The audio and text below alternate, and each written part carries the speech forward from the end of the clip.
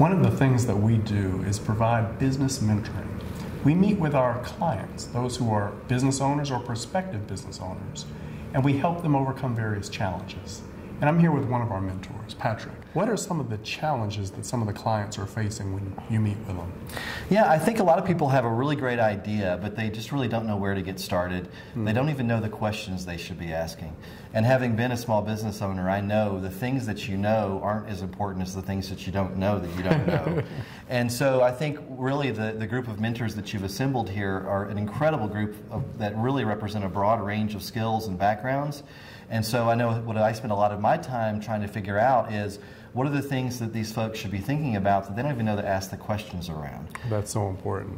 Tell us a little bit about your background. You know, my background is software development, and everyone comes in saying, hey, I know there's a component of what I'm doing that's technology. Every business today has some technology component. A lot of folks come in saying, there's nothing out there in the market that does what I need to do. So a lot of times I'll help give them pointers on where they can look to find something off the shelf that can actually help them solve their problems, or at the very minimum a platform that they can build on top of rather than just starting from zero.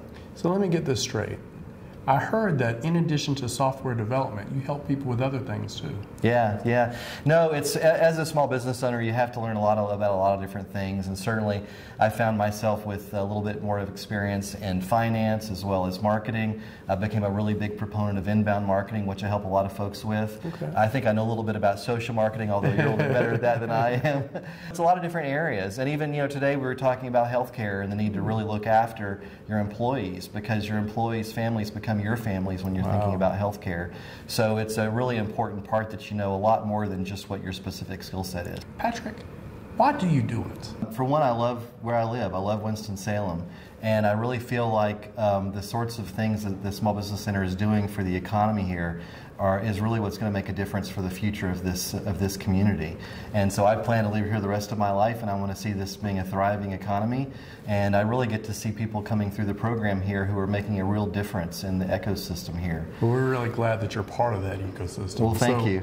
If you'd like to learn more about Patrick and the rest of our business mentoring team, don't hesitate to visit us in person or online. We look forward to working with you.